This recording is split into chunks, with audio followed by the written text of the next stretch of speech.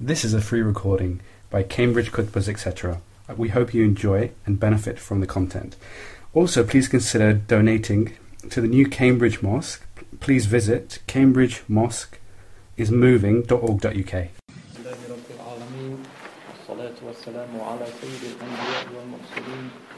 سيدنا ومولانا وحبيبنا محمد وعلى آله وأصحابه أجمعين رب يسر وأعين يا كريم وافتح بالحق إنك الفتاح العليم.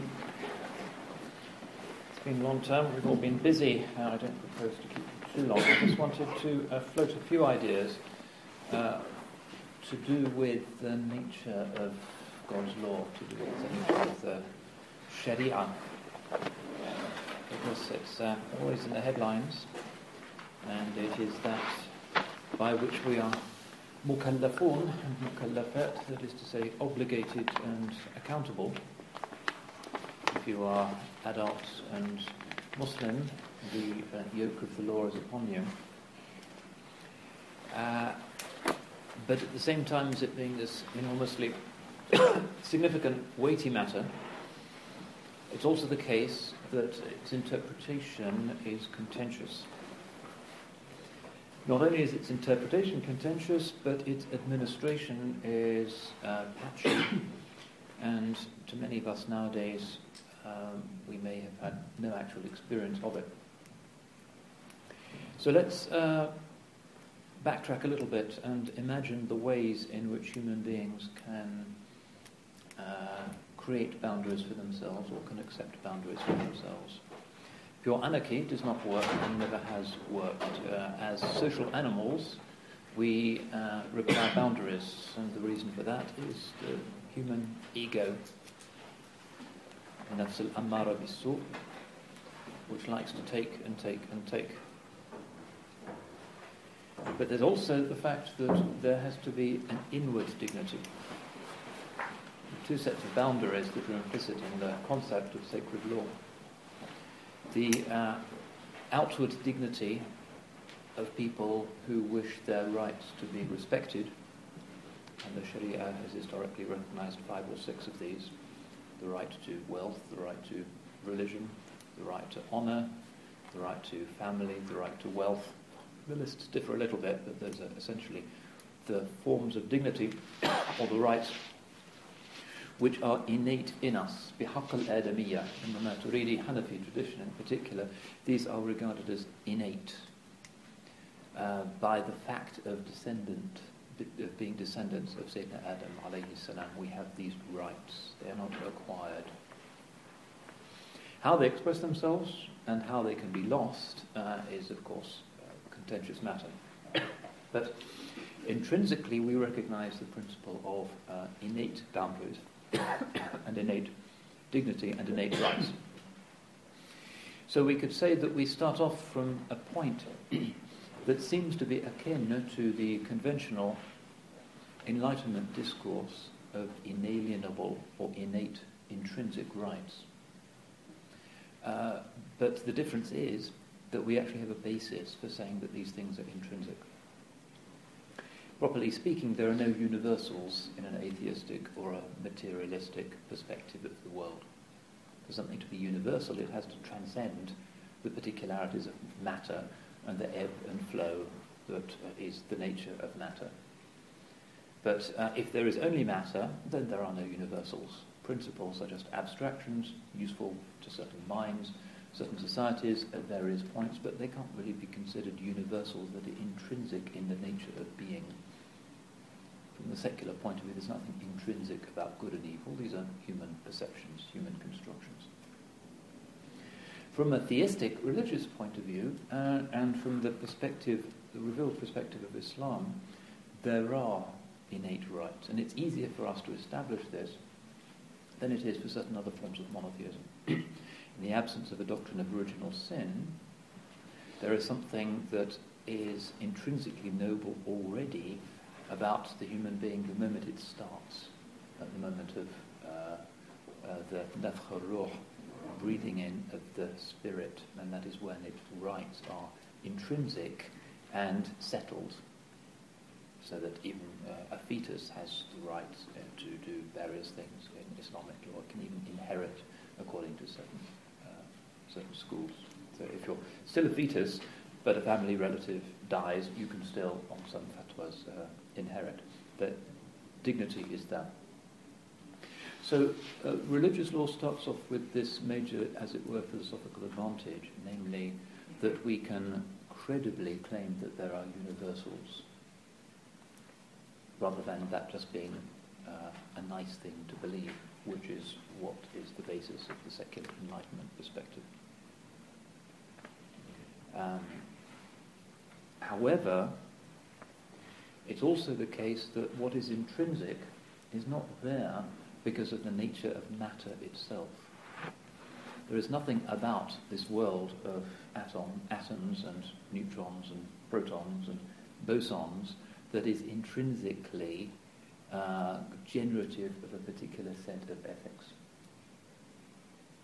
Instead, it is Allah subhanahu wa ta'ala who has determined the ethical weight that is carried by the cosmos, and which only really becomes significant once Bani Adam are created and enter the cosmic system. So good and evil are not intrinsic in the nature of matter. Matter is just matter. A scientist can't spot good and evil. But neither are good and evil just inventions of fertile or virtuous human minds. Instead, good and evil are from the divine wada, the divine decree and the divine determination. And there's two ways in which they can be perceived. And the ulama have taken various different views here. The Mu'tazilites, the early sect, almost took the view that they are intrinsic to the nature of matter, intrinsic to the nature of creation. Certain other scholars took the view that they are a completely arbitrary declaration of the divine power. But generally the ulama congregate somewhere in the middle, and the two most widely followed schools of Islamic theology, the Asharis and the Maturidis, do differ on this point. You could say there is a natural virtue, akin to natural law, which is imbued by the divine will into the relationality of creation itself, so that murder is wrong.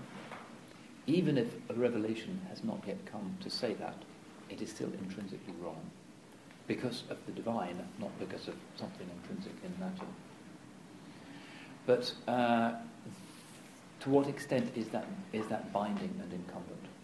And this is one of the classic points where the ulama differ. And the Asharis, who are probably the most widely followed school of theology in Islamic history, say that nothing is incumbent or obligatory قبل ورود الشرع, before the revelation comes. You can know right from wrong, and you might intuit by seeing this, as it were, ethical glow that has been placed in the material world, and you can intuit from the behavior of animals and looking at your fitra, and you can feel murder is wrong, telling lies is wrong, cheating is wrong, being dishonest is wrong, beauty is good, ugliness is wrong. But those only become things for which you can be taken to account at the judgment. They only really become binding universals once you've had that spelled out in Revelation. Whereas from the point of view of the majority of the Maturidi scholars, they say that it actually can be incumbent upon you to know certain generalities of good and evil. Even if you're a baby washed up on a desert island and you've never met another human being and you've never experienced any of Allah's books, you are still considered to be bound by certain general principles. And you will be called to account for that at the last day. And this is a classical difference. In practice, it doesn't make a huge amount of difference because the Shari'ah is applicable to us in either case once the revelation has come. But it's to do with this, as it were, ontology of virtue. To what extent virtue, beauty, goodness can be said to be part of the intrinsicality of creation. Can you say that there is something beautiful if there's nobody to perceive it and the concept of beauty has not yet been created. These are difficult issues. But in any case, the general Islamic view is that you are only bound by the details of God's law once that law has been set before you. And that's common sense, and it's to do with the divine justice, and it's one of the motives for da'wah. So there is a sense in which boundaries, knowledge of good and evil, law, therefore, is really intrinsic to what it is to be human. Because it's a celebration of people's rights that should not be violated, that are there and that are innate, and that are to do with our perception of the nature of creation. But it is also the case that it exists in another register, which is to do with our intrinsic dignity. It's not just about our right not to be insulted or to be the object of the theft or the cupidity or the jealousy of the lives of others. Our dignity doesn't just consist in that. Our dignity also consists in our production of virtues, irrespective of how they're received. And that also is part of the divine purpose in creating us as social animals, so that there would be mu'amala. Ad-din, mu'amala, religion is based on the idea of interaction, engagement with others. And human beings cannot really function, in the great majority of cases, as flourishing entities if they're on their own, or if their social networks are defective, or if they're in a culture where relationality is deteriorated. We are social animals. So there is that aspect of it as well, that the Shari'ah is not just to ennoble and to protect others, it's there to ennoble and protect ourselves. And to protect ourselves from others, that's just the reciprocation of the first principle, but also to protect ourselves from ourselves. And this is one way of looking at the distinction between huququllah and huquq al-ibad, which is fundamental in the Shari'ah manuals. Allah's rights and the rights of Allah's servants. So one of Allah's rights would be that He alone be worshipped. And one of a servant's rights would be that you don't cheat on your taxes.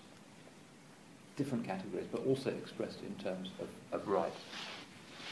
But these huququllah are to do more centrally with our own internal dignity, because they represent the intended form of our creation. Human beings are created for worship. Illa liya'budun. That's why we're created, just to worship. And if we are not discharging these divine rights over us, then we are not fully operating as sentient and responsible human beings occupying the due place in creation. Just like a lion who is a vegetarian, for instance, would be an aberration in the nature of things. So also a human being that doesn't worship is an aberration in the nature of things, because that's what we've been created to do. So our dignity consists in operationalizing the divine pattern which is intended for human beings. And in this there are certain universals that don't change because they're to do with the nature of the human-divine relation. And there are certain things also that are contingent. And of those universals, you could say that Allah alone be worshipped, that lying is wrong, that courage is a virtue. These are universal, and there's a list of virtues which is recognized as such in just about every culture. And those we might say, there's fada'il, represent universal forms whereby the dignity of Bani Adam is affirmed. Karramna Bani Adam, we've ennobled the descendants of Adam. Part of that is the fact that we walk erect upon the earth, and that we have this inner rectitude, istiqamah, as well, that comes from the following of these fada'il. But there is also the dimension of our relationality to others, which is to do with self-transcendence and self-giving, in which the istiqamah can become actualized and real. So we are there to offer ourselves to Allah subhanahu wa ta'ala, and part of that is to interact harmoniously with the rest of creation, recognizing that that register of creation that has the most rights over us is other human beings, because they participate also in these huquq al-adamiyya, and in the basic takreem, karramna bani Adam. Other human beings intrinsically deserve that, and part of our self-transcendence is to recognize that we must make sacrifices for the rights of others. So it's clear that there's something intrinsic in human nature, in human society, in our relationship to Allah, to the rest of the world, which requires regulation, which requires boundaries. It's not native to us to live in a freewheeling, slob-like, self-indulgent way, just following our own impulses. It's important to bear this in mind, because part of contemporary culture, and one of the paradoxes of contemporary culture, is that on the one hand, the modern world is by far the most intensely regulated society there's ever been. There are just so many laws. Parliament works overtime, passing more and more and more laws. And that is in tension with the other tendency of modernity, which is individualism, to do our own thing, to press against the boundaries and to indulge ourselves, and to enjoy ourselves, and to believe that our flourishing comes about through being able to do as much as we possibly can. The modern man or woman is a kind of magpie of experiences, wants to do this, wants to do that, wants to go to this place and have that thing, and we want to collect. Because in some sense we think that we can't extend our lives in time, but we can kind of make them really complicated and diverse. And the more we have somehow, the more we will taste eternity. يَحْسَبُ أَنَّ مَالَهُ أَخْلَدَ. Does he think that his money is going to make him eternal? Well, of course he doesn't really think that. It's not going to make him live to be 200 if he makes £1 million. But he might well feel that he's really going to live his life to the full. So he has to go to Barbados, and he has to go to Lake Como, and he has to do water skiing, and he has to have this woman. That's what he's doing, getting as much of dunya as he can, because he's not going to go on forever. And that's a tendency that we have. And that's very much part of the modern desire, to get as much as we can and to have as many experiences as we can as a compensation for the loss of eternity, which is the price that the atheist pays for his belief. So there is this modern tendency to push the boundaries, to break boundaries, in the belief that the bigger we are, the bigger our personalities, the more we acquire, the more experiences we have, the more fulfilled we will be. And that's really important to the modern mind. Opportunity is so important. Freedom is so important. And this is part of the modern rhetoric. We no longer believe in istiqamah and ubudiyya and submission to heaven. And to compensate for that, we just become obese, overweight. We get as much stuff as we possibly can. We want a bigger house, we want a bigger car, we want more interesting holidays, more and more and more. And this again is Quranically diagnosed. Abdal Hakim Murad. Competition in worldly increase distracts you, and it is distracting. Dunya is dangerous. So there is that aspect of modernity, the desire to get more and more, which doesn't sit well with an idea of a very regulated life. And that's one of the reasons for the tensions and stresses of modern life. Because in order to get all of the stuff and to progress in our careers, we have to be acquisitive and pushy and competitive. But at the same time, we're in a space where there's so much regulation that we're constantly banging our heads against some rule or other. And somebody or other is determining what we're doing in every moment of the day. Every successful company employs management consultants or time and motion men who make sure that everybody is working hard and working to deadlines and have proper plans, so that every idle minute in the day is zapped and used up in some task that will benefit the company or the employer. So leisure, stillness, contemplation, gazing out of the window, talking to somebody over the water machine, those are kind of things that are a problem given the Teketo civilization. And in a very successful corporation, the corporation takes you over. The Japanese are the masters of that, but increasingly that's the model in America and elsewhere. The corporation is your life, and that's what you are, defines your identity.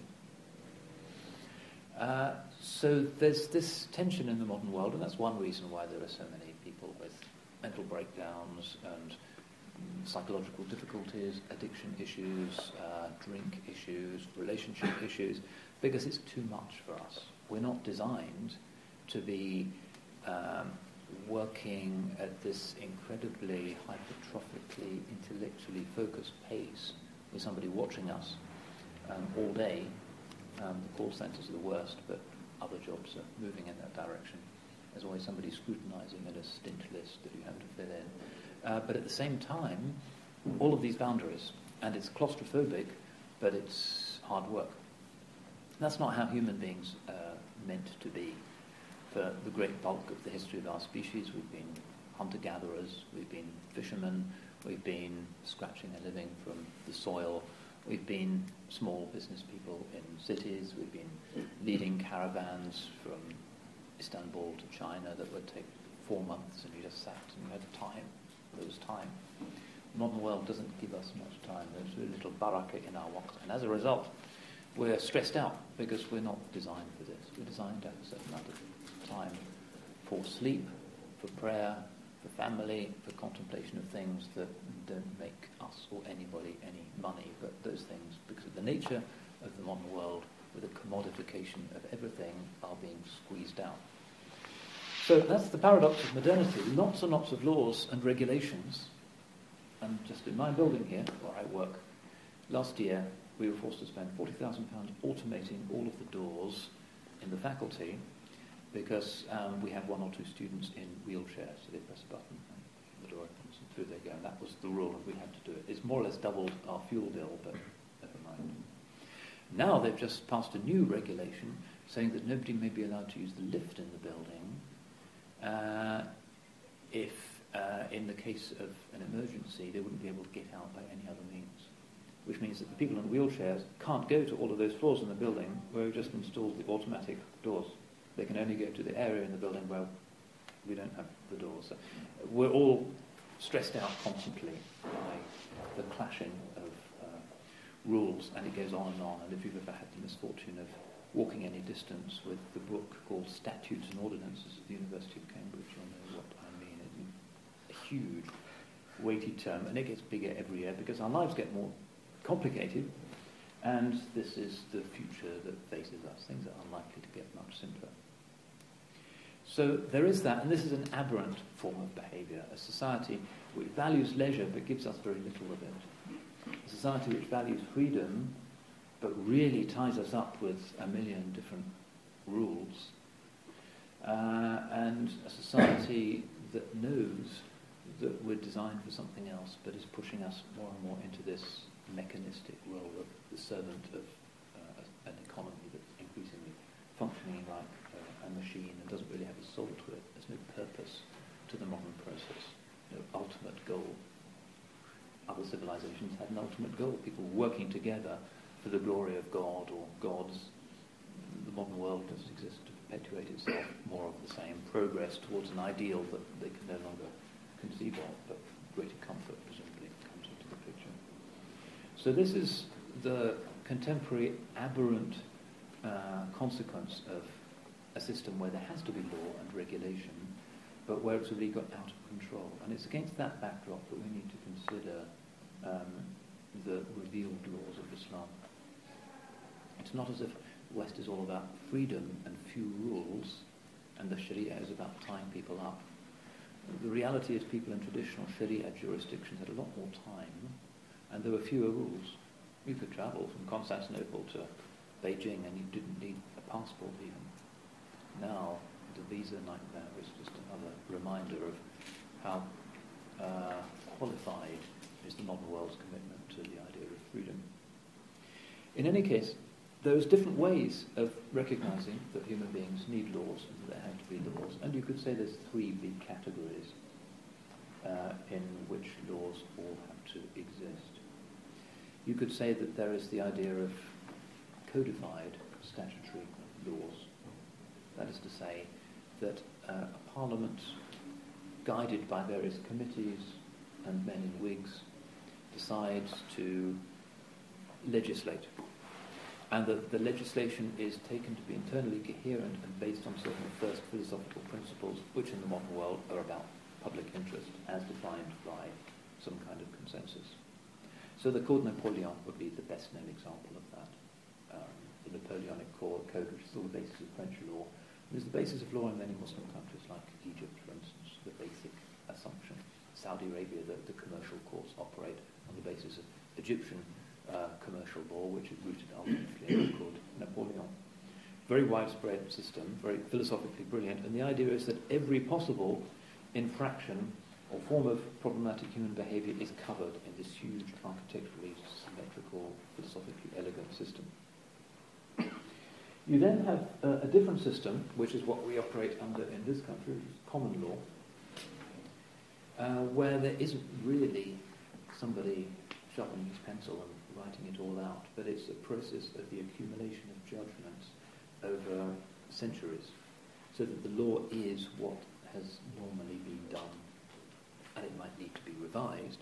And Parliament in the UK has this rather anomalous role of being able to pass new laws, but that's not the basic concept of legality in England. The basic concept of legality is the case law accumulated by the courts over generations and centuries, the idea being that eventually they'll get it right.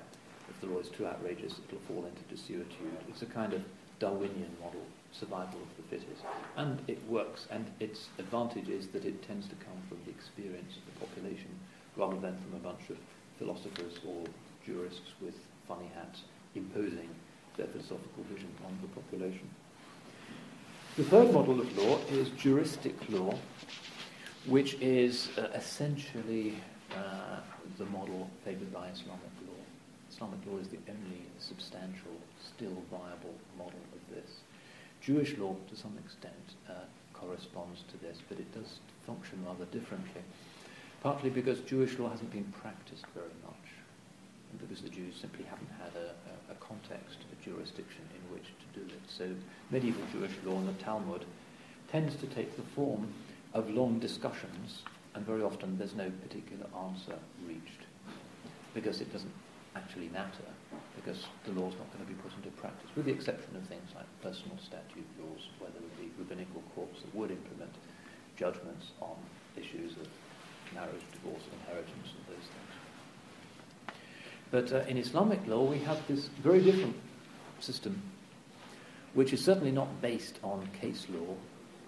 What a court might have done 100 years ago doesn't make any difference to a qadi in an Islamic system.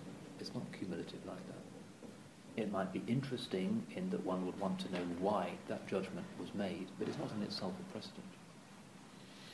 Similarly, it is not statutory law in that there is no authoritative team who write it all out in some comprehensive and consistent system, like the Code Napoleon, like to some extent Roman law. Instead, it's something very different, and it's very important that we understand how different it is, because in the last 100 years, or perhaps 200 years, it's been changed a lot to make it look much more like statutory law. The original form of Islamic law, once you move beyond the prophetic age, and in the prophetic age it's different because there you don't need mujtahids and muftis, you have the Prophet himself, sallallahu alayhi wa sallam, and that is the law. But in subsequent generations, Islamic law as we know it emerges as a process of deduction from the prophetic age. And the process of deduction is, from a Western jurisprudential point of view, rather singular. I don't intend to go now into the details of usul al-fiqh and qiyas and ijma' and istihsan and those things. They're quite familiar. But the point is, the creation of the law represents the jurists' attempt to write themselves out of the process of mediating between the present and the revelation. to the extent that the jurist isn't getting involved in legislation, he's a good jurist. It's the opposite of the Western model. You say such and such a chief jurist legislated such and such a law in France, and maybe it's even got his name. In Islamic law, it's not like that. The purpose of the jurist is to vanish, just like the great calligrapher. He's so good that you forget his personality because he's just got the letters perfect. So it's an exercise in self-annihilation. The function of the jurist is to transmit and to make known and usable the divine law. It's not a team of lawyers in funny hats that works things out. It's not generations of legal practice in the Anglo-American system. It is Allah subhanahu wa ta'ala who is the legislator, having already, as it were, irradiated creation with meaning, with beauty, and with truth, and with virtue. He then proceeds to legislate through revelation. Is what is intrinsic to creation just the same as what is in revelation? It can't quite be. The basic norms, basic universals of values, which Allah subhanahu wa ta'ala has irradiated into creation, are there, but instantiated in different revelations in different ways. And that's why we say that the Shari'ah does not represent a set of universals.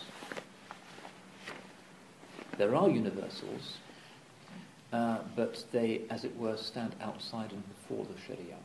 So something like not killing innocent people is universal because Allah has legislated it in the nature of creation itself.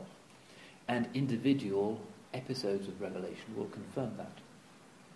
But not everything that is there in every episode of revelation is going to coincide with everything that is evidently the case in the nature of the morally significant universe. Because the legislation changes. There is the principle of abrogation, nasakh. It's not just that the earlier revelation has been distorted, misinterpreted, lost. It's that the legislation can change. So that, for instance, the ulama are aware that in the time of Sayyidina Isa alayhi salam, it was permissible to drink wine. And then for the Muslims, it became impermissible. For the ancient Israelites, we can see that they were commanded to pray 3 times a day. The Ummah of Islam, following the Mi'raj, is commanded to pray 5 times a day.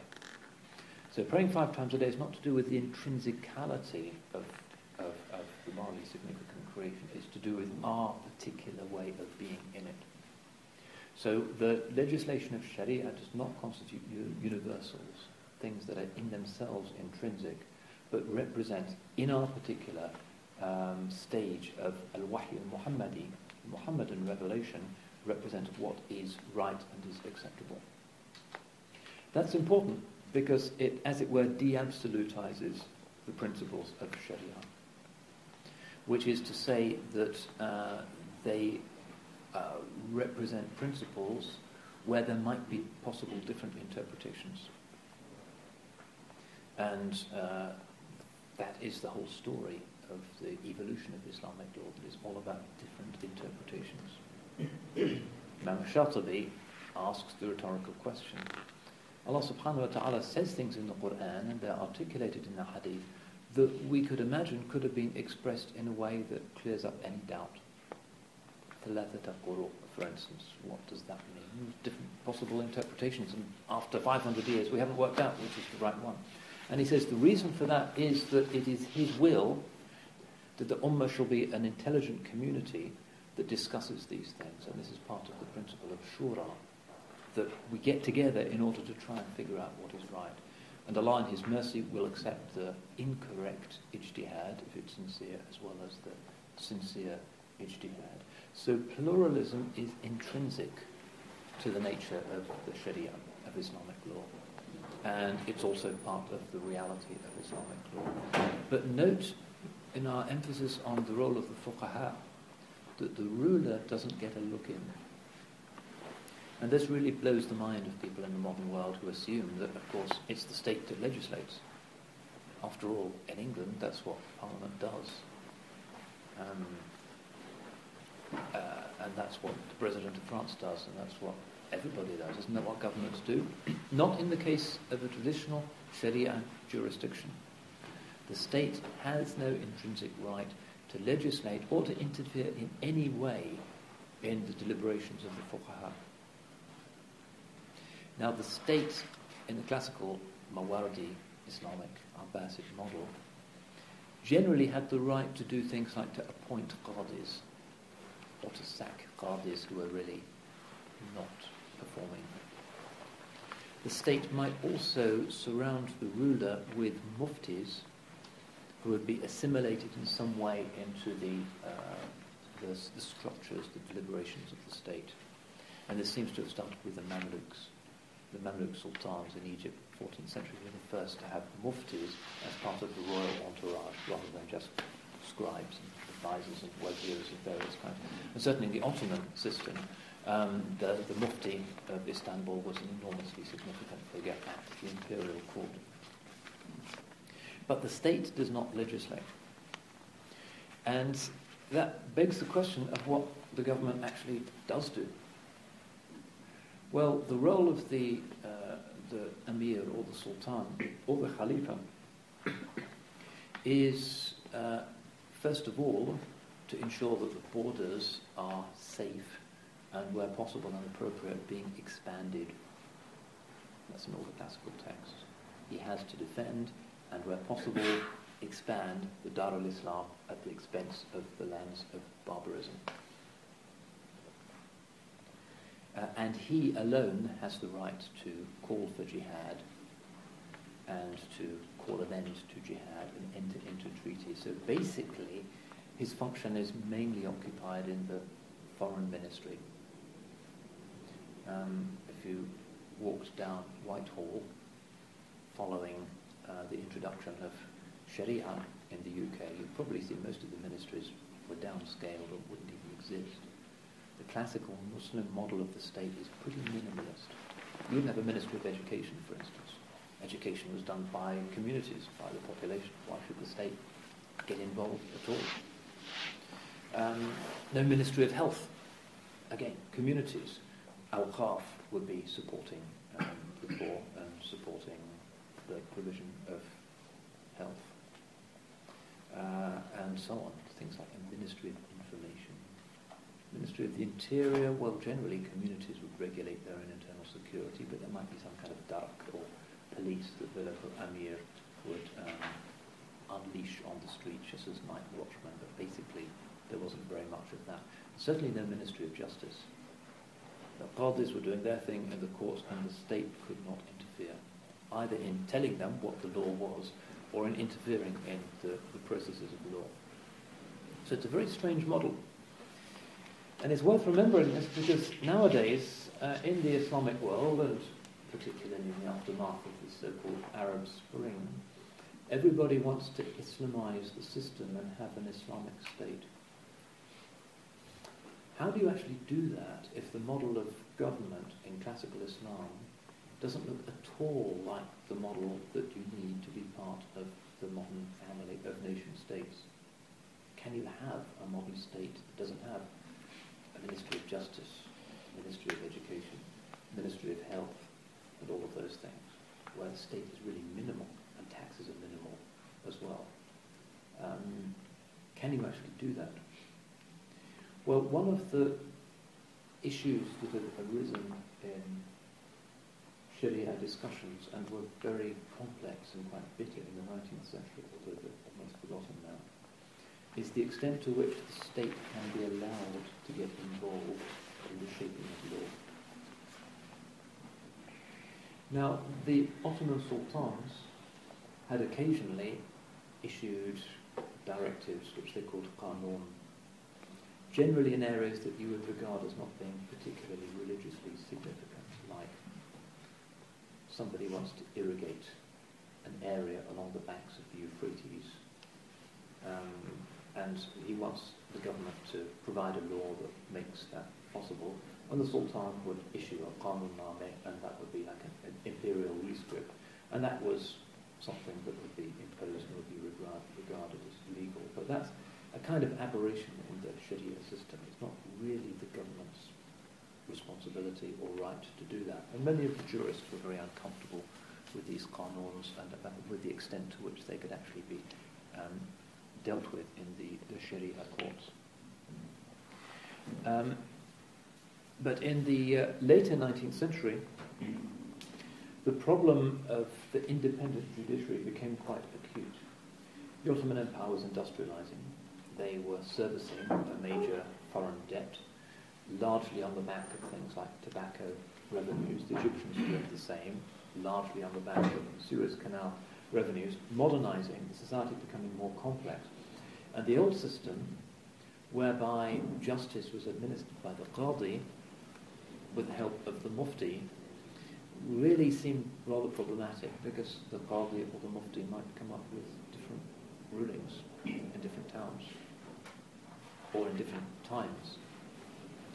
It's fine for the very quiet, simple, classical model of an Islamic city or an Islamic village or your desert tribe.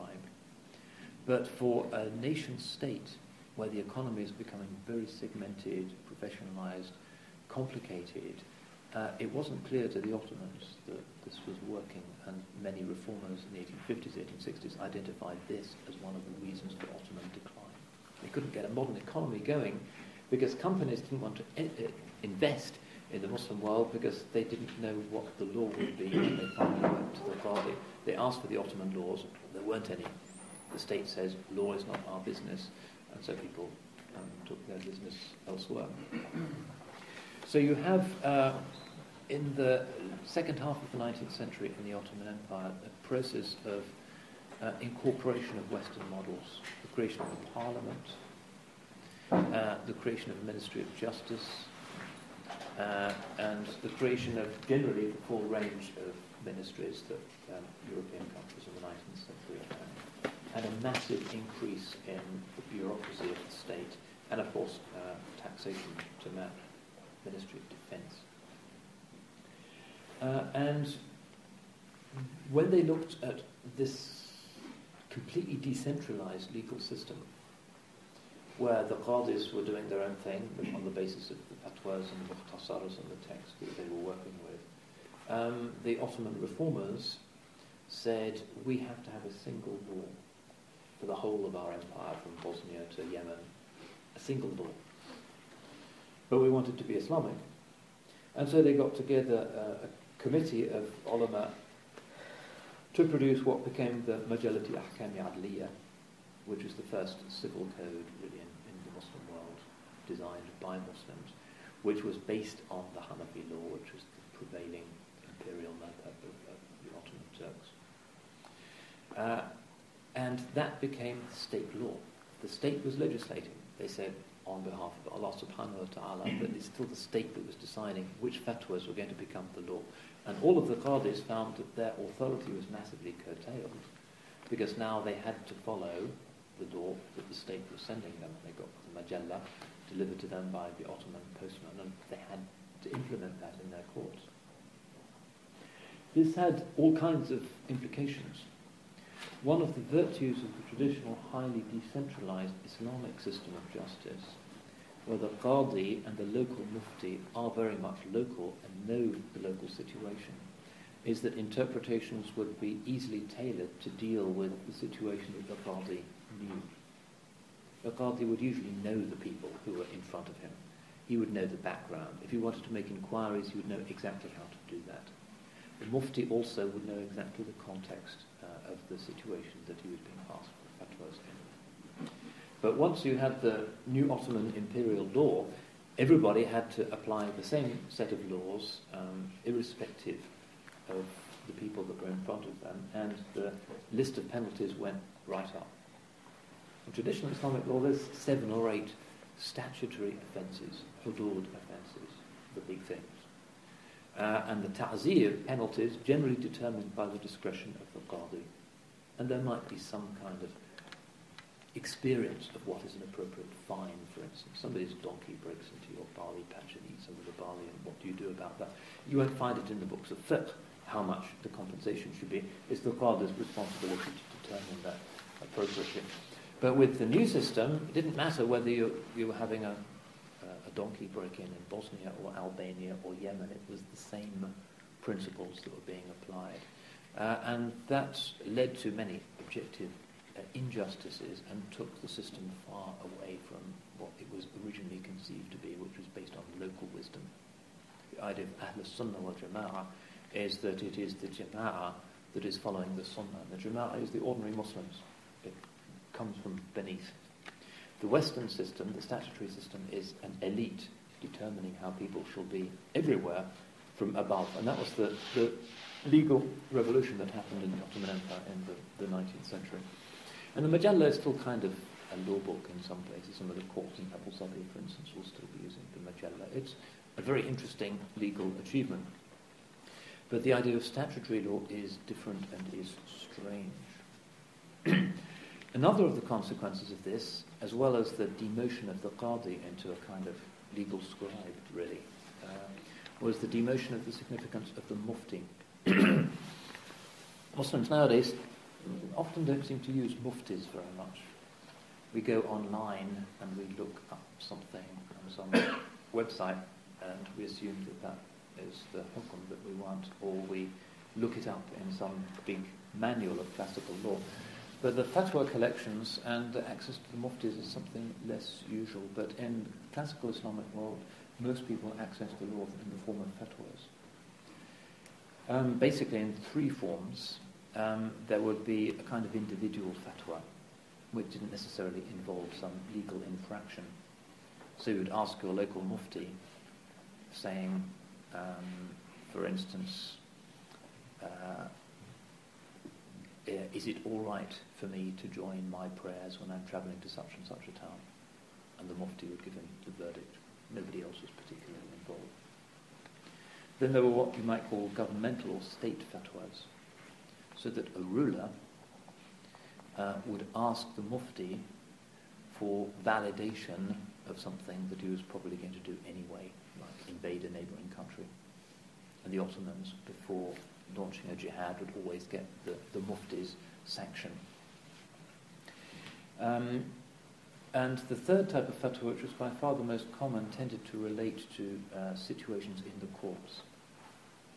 So a qadi, in most cases, the things that would come before him would be predictable and repetitive, and he'd know what the answer was. If he wasn't sure,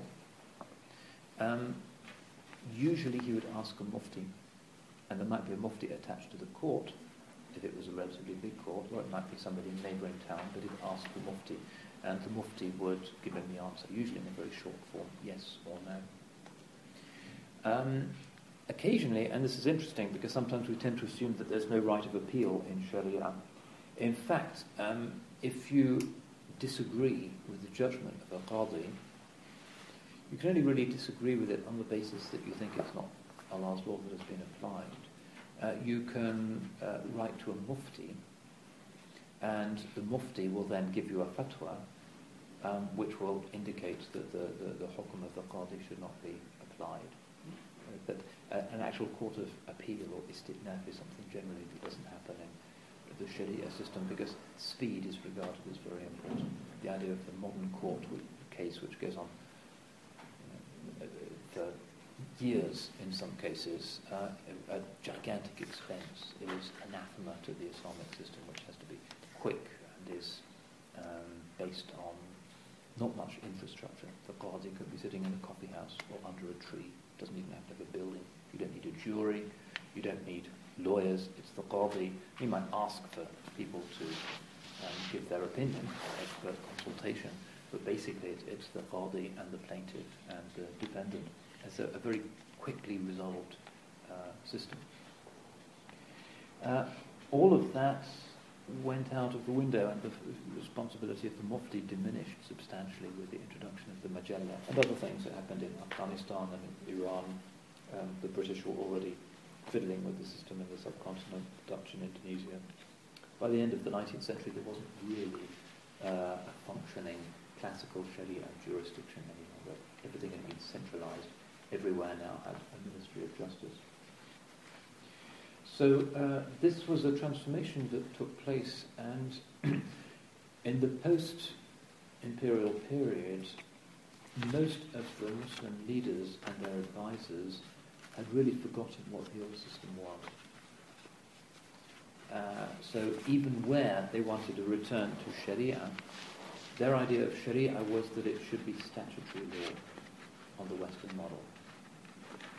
And the old idea of the Qadi under the palm tree, who really knew the environment and knew his fiqh and was trusted by people, but whose judgment might be quite different from somebody in another province, was not really factored into anybody's calculations. And as far as one can see, it's a model that's been essentially lost sight of. Which is essentially the point that I wish to make. So the question is a modern Islamic Sharia jurisdiction, such as that of the places that claim that they have it, Pakistan, Saudi Arabia, wherever, or what they may try to do in Libya or some other places, if it's statutory law, is it actually Sharia at all? It may bravely claim to be Shari'ah, and every last ruling may claim to be rooted in the fiqh and ultimately the Qur'an and the Sunnah. But if it's the state that's so active in legislation and choosing which fatwas it wants to follow, is this really an Islamic system, or is this the essence, the framework is a Western system, the nation state, the Ministry of Justice, the legal statutes, and the insignificant charge, with an Islamic veneer and a good deal of Islamic content? That's a question I think that the Ummah hasn't really faced up to. Now, the ulama who look into this, or who have considered it, and you can find some people in out-of-the-way places where there's still a memory of how the thing used to work, the local wisdom model, some parts of Mauritania, Yemen, perhaps out-of-the-way places, corners of Sumatra. The idea of the impersonal, statute-based administration of revealed law, ultimately on behalf of the state, and the state itself may be corrupt, that's another problem, would tend to emphasize that communities should seek their own structures of mediation and not overly rely on centralized law. So that would be essentially akin to our idea of civil society, professional associations that regulate their own affairs, guilds, and guilds were very significant in classical Islam, not regulated again by the state, neighbourhood associations, local charities, locally based initiatives, not part of enormous mega global charities, but based on local communities with local awareness and local wisdom. So that would be one partial solution, using the requirement or the preference to use zakat and other sadaqah funding locally, rather than sending it to some unlivable flyaway place. That would be one possibility. But generally the question is a real one. Is the Sharia in its full classical sense actually possible in the context of the world of nation states? Or is it just a matter of doing what we can? The final issue that these traditionalists will say is that in that context where you have the law turned into a very blunt instrument, because a single, one-size-fits-all model of law, even if it's in the Sharia, is going to impose injustices, because the Qadi can't make allowances for the situation that he sees in front of him. That if you have that system, then it has to be as fluid and as gentle as possible. It has to be based on the rukhas. And this was always the interpretation of the Ottoman ulama. It was one of the principles that fed into the Majalla. Where possible, take the easier option, because then you're less likely to impose hardship on people. If people want to find a hard option, they're welcome to impose it upon themselves. But generally the principle of fatwa and of qada in this age should be recognizing people's weakness and not exacerbating the inequalities inherent in a national law by making the law actually tough. Okay, that's basically what I wanted to say. Anybody want to ask any questions on this specifically? Yeah. I guess the question is, what can we do like individuals? How can we follow the Sharia in this sea of confusion? Yeah, I think at least it's important to recognize that those places that claim to be imposing Sharia are doing something that ultimately is Western, to do with the Western model of the corporate state that monopolizes as much of the public square as possible. To be sceptical about their claims to be instantiating Sharia, because it's not clear that they have the right to, not clear that any ruler has the right to decide on issues of fatwa, which is essentially what a modern state would be doing. So, first of all, a skepticism about that whole project, and then an intention of rebuilding it from the ground up, because there are things that you can do with local associations. I mean, even the University of Cambridge rule by statutes and ordinances, which are not imposed by Parliament, but which is the local community, academic community, deciding that it wants to be regulated by certain rules. So, as I say, you can have small areas, small groups, where they've decided that certain things that are not to do with criminal law can be determined on Sharia grounds. Some of the Sharia tribunals in this country operate on that basis. So it's just a question of slowly reconstructing things from bottom up. But the big philosophical question still remains, which is, could you in theory have a 21st century state without a Ministry of Justice? Could it actually work? Just local qadis, maybe not even with salaries, part-time magistrates, dishing out the law and fining people. Oh, he's rich, so I'll charge him £500 for not paying the congestion charge. He's only got a scooter, so I'll just charge him £20, which is what the qadi would be able to do, which you can't do in modern law, apart from certain flexibilities within tariffs that the law specified. Could you actually go back to that system?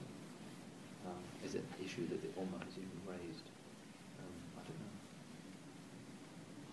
It might be an alternative to the modern craze for over-regulating and legislating everything, especially European Union rules for the curvature of bananas, kind of things that they're imposing on everybody, which is driving everybody mad. Maybe it's an alternative to that.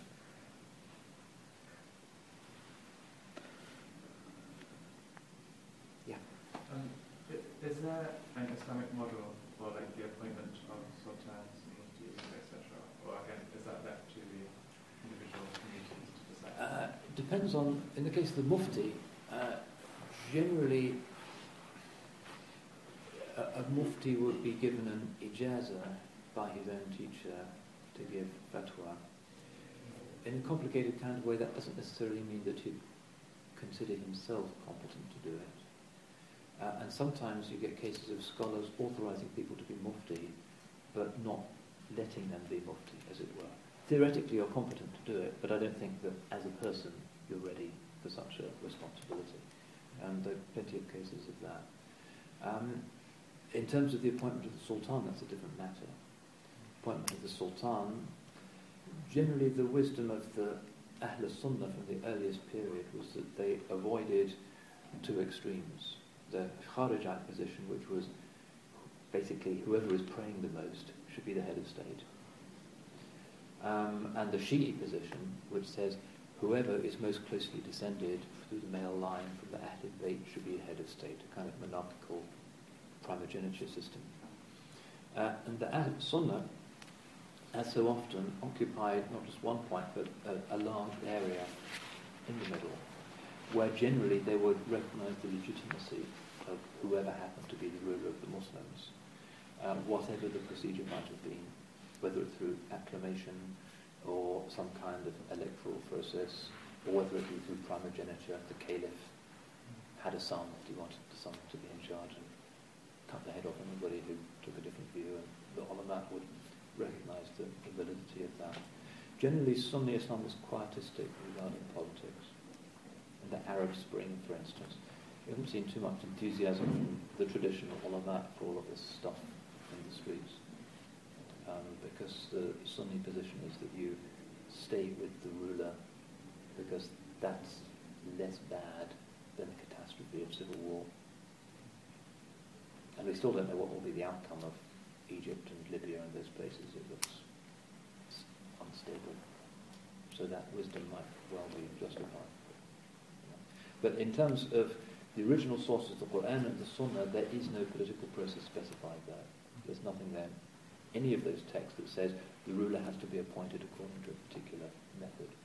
There's all kinds of stuff about how the ruler has to be just and efficient and honest and righteous. But the actual appointment is something that has been deliberately left open because different cultures are going to need to do it in different ways. Yeah. So my question is, although from what I've gathered, Islamic law was classically implemented on a local level with the local culture and the local community, I presume there were some inadequacies there anyway. I mean, I presume colours could be blind, etc. There were definitely inadequacies. My question really is, can the Islamic law be implemented on a national level fairly accurately? I mean, with any system, it seems there would be inadequacies. With the national with the Islamic law implemented at the national level, is that one option? Well, it depends on your interpretation. Do you mean the classical model, which is highly decentralized, or the modern Islamist model of a Ministry of Justice and the implementation of Shari'ah through a unified statute? Well, no, the classical model, that was decentralized. Well, I'm not sure. The classical model was based on an extremely stable and static society. So the Qadi was somebody who was probably in his village for 50 years, and maybe his dad had done it before him, and it was the same old people, the same old families. He knew every inch of the local neighbourhood, and he could immediately see what the issue was and resolve a case, even quite a complicated case, in half an hour. Nowadays, everybody's travelling around and moving, and everything is complicated. Even one neighbourhood can change beyond recognition in 10, 20 years. So the idea of a local wisdom is a bit more problematic.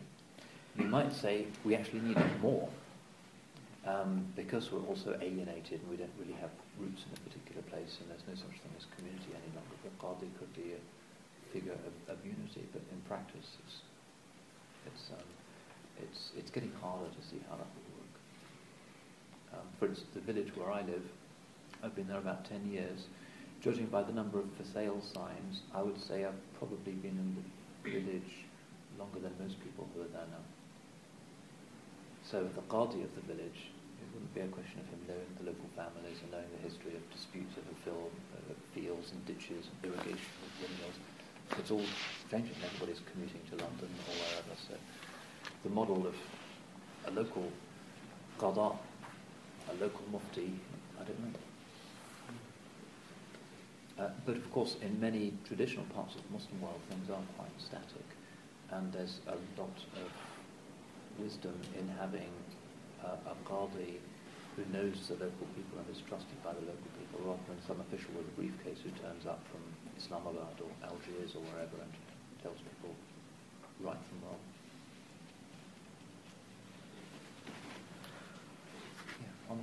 So Muslims in those countries that have had the Arab Spring, if they find themselves in a position where they think they can influence matters, what should they seek to do, or what?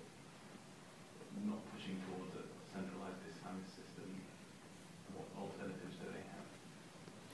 Well, it's a question of being practical and recognizing that the existing structures have to be maintained for the time being, because there has to be a structure, there have to be laws. But in the longer term, to try and move things away from the highly centralized model that many third world countries have adopted the last few decades, and decentralize and to try and farm things out to local charities, local communities, to endow the awqaf, for instance, so that the universities and the hospitals are independent foundations with their own awqaf rather than just controlled by bureaucrats and ministries. It would be important. They're already starting to do that in Libya. They're trying to free up some of the awqaf. In some places, very difficult. In Egypt, for instance, Al-Azhar would love to be independent and would be hugely wealthy if they could get their awqaf back. But the reality is that they were confiscated 50, 60 years ago. People are now living on those lands, and they bought them and sold them, and how do you take them back? somebody's got a house on a farm that used to belong to Al-Azhar. How do you reclaim it? You can pay for it, but they don't have the money to do that on such a huge scale. It's not like the German Bundesrepublik, which can look at the estates that were taken over by the communists in the eastern zone and just pay for them to be given back to their former owners. In some world there isn't that kind of money to do that. But the Awqaf used to be enormous. About a third of Istanbul was Awqaf until the 1920s. The Waqf of Ubaydullah Ahrar, one of the great scholar saints of Samarkand, was used to support all of the madrasas to the north of Samarkand, which went on to convert what's now Kazakhstan. The communists took it over. And now they've got nothing. How do they get it back? I don't know. But that would be very important, because in order to have that local model to support the local qadi, to support the local structures, there have to be a local source of revenue. Yeah. This is about the early part of the talk about the Shari principle that you're not obligated to do right or wrong unless it's right. So where is the period? What is the period of revelation? So was the time of the Prophet ﷺ before that, was it not a period of revelation for those who are following the previous? Yeah, it's a good question. Only Allah knows whether somebody has been reached by revelation to the extent that it does become binding upon him. So, for instance, they discuss the case of somebody who is in India and is a Hindu villager, and he hears that there's people called Muslims and they eat cows and they conquer a lot, and it doesn't sound very interesting. Is he required to become Muslim? Is it his sin that he doesn't accept it? And somebody like Shah Waliullah Dehlavi would say, no, it's the responsibility of the Muslims to convey. It's not his responsibility to find out. There's no basis for him to have a valid curiosity. So basically it's the sound conveyance of the valid revelation of the age that triggers moral responsibility in Sharia. So is that then the impetus for dawah, that it's because it's obligatory on people? This again is from the early part of the talk. You mentioned that matter is just matter. It doesn't recognize or it doesn't have any intrinsic good or bad. Just would appreciate if you could clarify, because in the Quran there's so many things are said about the matter, about mountains, about stones, that they recognize Allah and then they follow the commands of Allah. So how is it? Sure. In terms of their conformity to natural laws, which is part of matter, of course, but those natural laws are not intrinsic to the existence of matter in a certain way. The laws could have been different. They're operating the way they do, and there's certain constants, and the force of gravity are there because Allah has vested those things in matter. The energy that exists between the elements of a nucleus in an atom is determined by Allah subhanahu wa ta'ala. There's nothing intrinsic to dead matter that can determine that. It could have been otherwise. And the string theorists would say there's these physical constants, what they would say arbitrary interruptions into the fabric of space and time. We would say is the divine determination. So, there is meaning, there is law, there is beauty which is intrinsic, but it's only there because Allah subhanahu wa ta'ala has, as it were, irradiated creation with those things. It's not something that's intrinsic to the nature of stuff. So isn't that true for the human beings as well? It is only Allah who put that one. It's not intrinsic to human beings. But what's intrinsic to us is just the body that rots away and doesn't last very long. What is that? Why should that have intrinsic rights and ability or anything? But it's the spirit that's been breathed into us, which is the thing that is extraneous and that makes us the best of creatures of we shape up. If we keep the spirit as a dominant principle in the body, then we can be khulafat.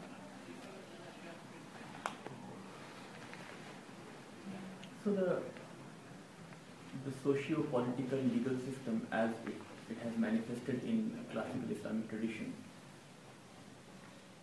can it not be different in future, in the sense that as long as there are as long as the final results are not bad, is there anything to prevent from it being different from how it has been in the past, given that the human existence has to radically change by modernity? Well, it always has been changing, and that's what ijtihad is about, and no doubt it will change at an accelerated rate. The question that I was raising was not quite that. It was not about whether the content of the Shari'ah can and should be open to updating, emendation within the boundaries of what's intrinsically possible. The question is whether, if you have a concept of the state which is of purely Western origin, which is the state legislating and controlling the laws which are imposed on all of the courts, and you have Islamic laws within that framework, is it still an Islamic system? That's the question I'm asking. Yeah. Based on this idea of a decentralized legal system, so that would suggest that the idea of a nation state, a group of Muslims, in the context of, let's say, partition, the formation of Pakistan, that wouldn't have been necessary, or, I mean, like, in that connection. Yeah, most of the fully traditional ulama in India didn't go along with Jinnah's idea. He was a classic example of a secularized Ismaili nationalist who was worried about the Hindu nationalists. It wasn't a Shari'ah decision. Certainly the ulama of Deoband and most of the ulama of the subcontinent. The last thing they wanted was the Muslims of India to be divided. And it's imposed all kinds of strains. Pakistan itself is not a state that historically or geopolitically has much depth. The great Muslim civilizational axis in India was never north-south, it was always east-west. It's Kabul, Peshawar, Lahore, Amritsar, Delhi, and then points east. That was the axis of Islam. With partition, that was cut off. And instead you have this new strange thing along the Indus Valley that says that the Sindhis can have something in common with the Punjabis and the Kashmiris. It's historically very difficult, ambitious, because they don't have a deep sense of being part of a single entity. And of course, the story of Pakistani politics has been sort of Benazir with that Sindhi thing, and then Nawaz Sharif and the Punjabis, and it's a kind of tribal tug of war. It's not really about principles, it's about regions that historically don't know how to get along. So I think generally the wisdom of the ulama in opposing partition, quite apart from the horror of the event and the bloodshed and the abandoned mosques and the misery of it all, that it's turned into a bad decision. Hasn't served the Muslims. Apart from anything else, also it has weakened the Muslims in India itself. If they're 10-15% of the population, they can be pushed around. If they were still 30% of the population, that would be a lot harder. And great Muslim cities like Hyderabad are now kind of sad shells of their former selves. The madrasas gone and Hindu statues everywhere and the palaces deserted. It's a catastrophe that's happened. And as for moving the Hindus out of East and West Pakistan, it's not obvious why that was beneficial for the Muslims. Were people in danger of becoming Hindu? I don't think so particularly. Why couldn't they have stayed in their homes?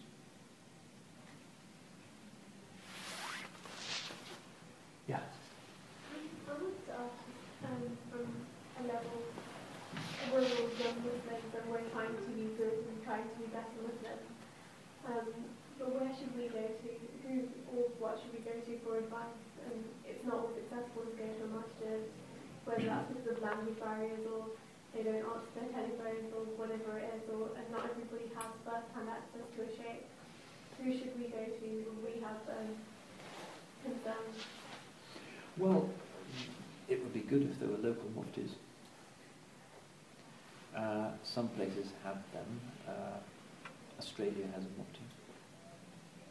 So they had a new one appointed in November. But there's still a long way to go. The new mufti of Australia doesn't speak English, for instance, which is a bit of a problem. But in the longer term, that's what we should aspire to. But we've kind of forgotten that institution of fatwa, iftar, muftis, ijtihad, and the internet hasn't helped because we can always look something up, and if we don't like the fatwa, we can enter it again in Google, and somebody will give us the answer that we do want. Often that's how we do business with a lot of religion these days, unfortunately. But there's no substitute for being with a teacher who's constantly around, who knows you, who knows your circumstances, who can figure out when you're trying to play games and when you're being serious. It's the internet kind. It's actually a responsibility in every Muslim community to train people up to do that. It becomes a fard ayn. Each community has to have somebody who can give guidance in religion. One more question? You talked in the beginning about the difference between universal law and Sharia law. Yeah.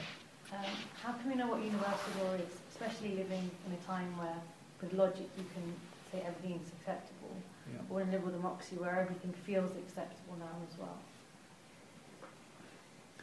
Well, in the 18th century, Immanuel Kant thought that it determined that there were certain universals, certain principles of altruism, that one should operate according to a categorical imperative, which he thought meant that you should act on the basis of any principle which is capable of being made a universal rule.